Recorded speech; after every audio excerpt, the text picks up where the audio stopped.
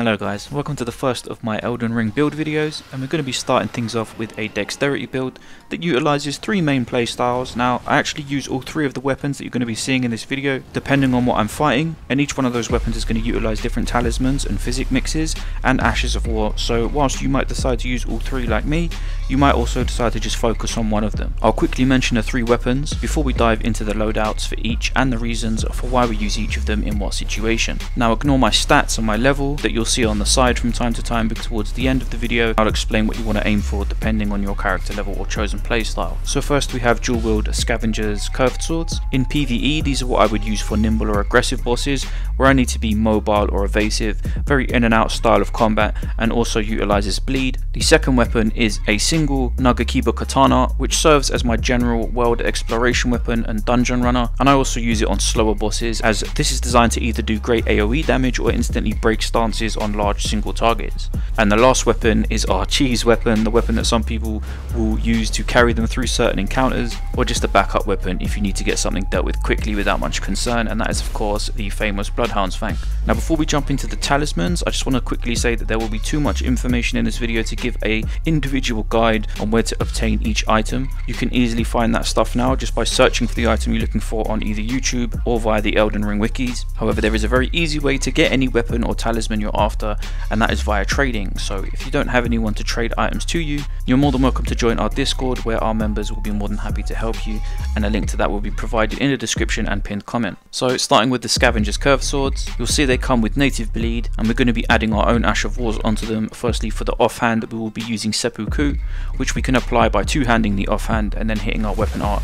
That will take a bit of health from us and empower the weapon, increasing attack power and bleed application. On our main hand, this is where we apply that mobility I mentioned earlier in the form of Bloodhound Step, which is crazy in both PvE and PvP, creating or closing distance as well as general mobility, to the point where with a little bit of control over the lock-on system you can actually teleport behind people like an edge lord and just backstab them. For the weapon scaling, in our offhand we want to have blood scaling, and in our main hand we want to have keen scaling. This is very important because with blood scaling, whilst it increases bleed stacking, it prevents us from manually buffing our weapon via greases or magic. However, because Seppuku is a weapon art, it will work, so we scale our main weapon with keen, which not only gives us an increase to our AR via DEX scaling, it will allow us to imbue our main hand with blood grease. For this setup, as it doesn't use weapon skills for damage, it's mostly focused on chain attacks. We're optimizing our damage through talismans that increase attack power through chain attacks, bleed activation, or direct stat increase modifiers. So Lord of Blood's Exhalation, which gives us an attack buff on any form of bleeding. Millicent's Prosthesis boosts dexterity by 5 points and raises attack power with successive attacks. Rotten Winged Sword Insignia, which greatly raises attack power with successive attacks.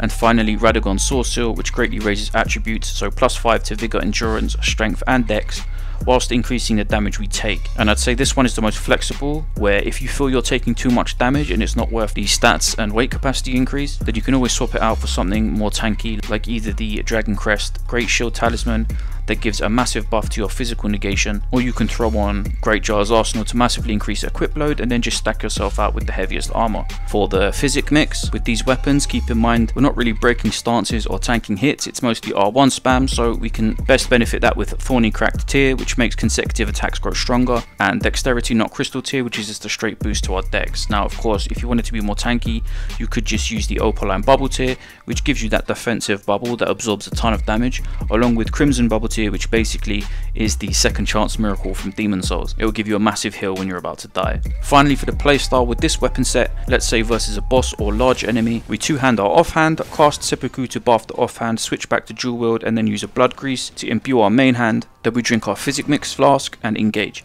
We use Bloodhound Step to avoid incoming damage and then just spam R1 chains, and then massively multiply our damage from all of the chain attack modifiers we have equipped. And if you want to know why the giant died so fast, I'll show you. It's basically because all of those modifiers we have stacked together are more than doubling our attack power. So if you look here, you can see our base value is 492 on our main hand, and after a few R1 chains on this dragon, it goes all the way up to 1160, and that's within a few seconds. So on a real boss you'll see far more insane growth and uptime. So for the second weapon, the single Nagakiba, the concept concept would work on any two-handed weapon that has native bleed, but I'm running the Nagakiba because it's exceptionally long for its weapon type, as well as its native bleed, and we need to be able to put a custom weapon art and for it to be buffable and custom scaled. So the Ash of War we're using for this is Spinning Slash, a very understated skill because it's very common and doesn't seem particularly special, but when combined with everything we're combining it with, it's absolutely devastating. Mostly in the fact that we can pretty much one-shot most enemy stance meters and open them up for a critical, as well as the fact that it has a very wide 360 AoE, which is great for multiple enemies outside of boss rooms, which is where this weapon sees the most use for me, especially in dungeons or caves. Because bleed isn't the emphasis on this weapon, even though it is capable of bleed, we're going to want to make it keen scaling to take full advantage of the DEX and add as much power to the skill attack as possible. So because we're not spamming R1 chains like with the curved swords, we're focusing on maximizing skill damage and stance breaking. Our talismans and physic mix is going to reflect that, so we're going to be taking the Shard of Alexander, which greatly boosts the attack power of skills. The Ritual Sword Talisman raises attack power when HP is at maximum. The Dagger Talisman, which enhances critical hits. And finally the Radagon Sword, but again, if you find yourself taking too much damage, just use the Dragon Crest Great Shield Talisman. And the physic mixes for this setup is going to be the Stone Barb Crack tier, which makes attacks more likely to break enemy stances, so no matter the enemy, they're getting knocked down from at most a couple of spinning slashes and a couple of jump attacks. The last one is actually entirely flexible. With this setup I like using Green Spill Crystal tier because I find myself using a lot more jumping attacks and skill spam with this setup, which can really eat into your stamina. So this will give you a nice boost to your stamina bar from the get-go, and you can really open aggressively to force that critical. Now finally, the super cheesy playstyle.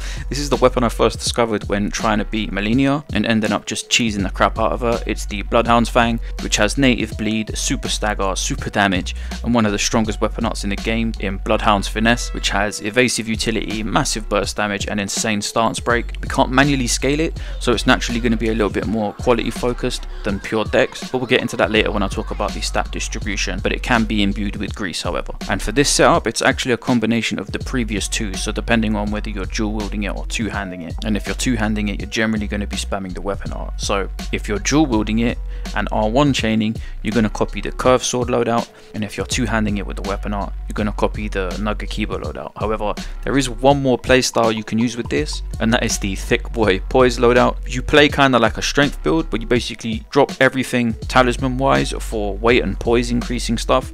So you can keep on the Radagon Sword because that increases stamina, but you also want to throw on the Greatjar's Arsenal and the Erdtree's Favor, then slam on the heaviest armor you can with the highest poise while staying at medium weight, and then also put on the Dragon Crest Great Shield so you can just trade hits with high poise, which we can also maximize with a physic mix.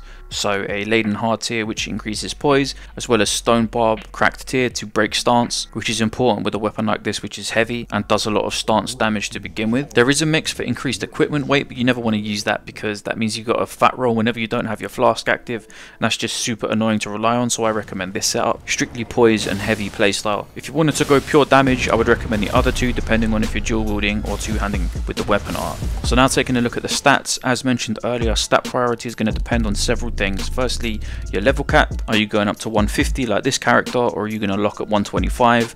Are you going to be PvE? Are you going to be PvP? Or are you going to be a hybrid? And also, what weapon are you using? So let's start with Vigor because this is very important. If you are PvE, you do not need more than 50 Vigor. 60, which is the main soft cap, is overkill for PvE content. 50 is enough to clear all of New Game Plus content and trade hits with the toughest bosses. Certain things like eating a full Malenia waterfowl dance is going to destroy you, sure, but it would if you had 60 vigor. So if you're struggling with 50, the issue isn't your vigor, it's your ability to avoid damage. Now if you're PvP focused, you absolutely do want to go 60 vigor because everyone you encounter is going to have 60 vigor, which means if you're at 50, they're going to have 200 base HP advantage over you. So regardless, if you're level 125 or you're 150, PvE 50 vigor, PvP 60 vigor. Now as we go through the rest, I'll be describing based on my level of 150, and you can just scale the stats down for lower levels because the priorities will be exactly the same. So 25 mind, this is a perfect stopping point because this is enough for you to use any spirit summon in the game, as well as offering you a comfortable FP bar outside of being a caster to spam your weapon arts and not have to carry multiple mana pots. For endurance, again 25 is the initial stopping point for me because 25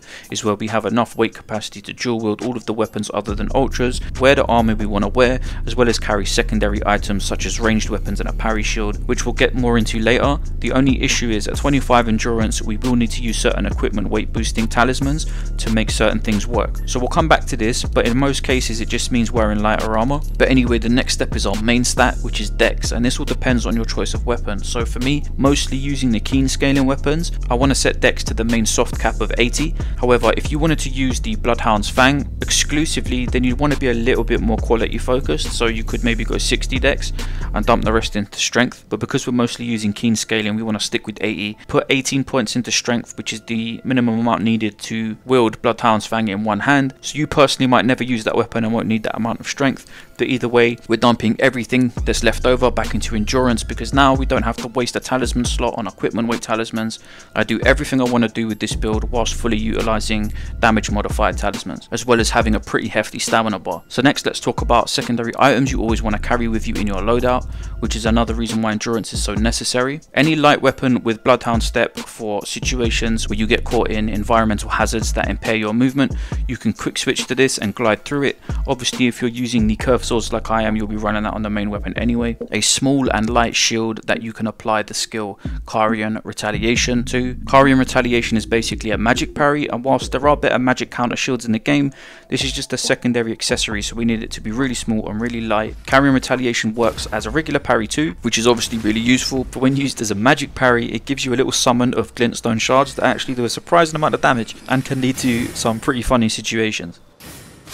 Lastly, you'll want a ranged weapon, ideally a light one that you can just carry in your bag so that you're able to trigger or shut down dungeon traps from a distance, as well as pull aggro or even clear out smaller targets from range. I personally like the pulley crossbow because you can fire it with one hand and it fires multiple bolts at once, but the advantage that bows have is that you can manually aim with them with a crosshair for precision shots on non-targetables such as traps. For spirit summons, in my opinion, there are only really two standout choices in Mimic, which is a direct copy of your character and stats. So if you're using this with something like the Bloodhound's Fang, your Mimic is basically capable of soloing some of the hardest bosses in the game. Outside of Mimic though, I think Lutal the Headless is just one of the strongest spirits in terms of holding aggro, staying alive, as well as just putting out a good amount of damage. But if you're looking for something just to compensate and aid your bleed stacks, for example, then Black Knife Tish is super cool. Just don't expect it to carry you because it's super squishy, and if you leave it alone with the boss, it won't take long to die. And when it comes to armor, it really doesn't matter, it's all about fashion, but if you really want to min-max, then the Okina mask is the only thing you really need to care about because it adds 3 dexterity. Beyond that, it's just fashion. That said, I do like the Black Knife armor because it sort of acts like a stealth talisman and that it makes your footsteps silent, and my fashion is currently the Black Knife chest piece, the Iron Cussa mask, and the Fire Prelate gauntlets and greaves, which, I don't know, kind of makes it look like some badass futuristic Ronin look. Anyway guys, that's the video. I'm going to try and pump these builds out as fast as possible before eventually moving on to dedicated PvP builds. For now though, as mentioned at the start, you're welcome to join our Discord and find people to trade and co-op with. Links will be provided to that in the description and pinned comment. And if you like this video, please hit the thumbs up as that really helps me out, and if you're not already subscribed, consider doing so for more Elden Ring content coming soon. Okay guys, until next time, take care.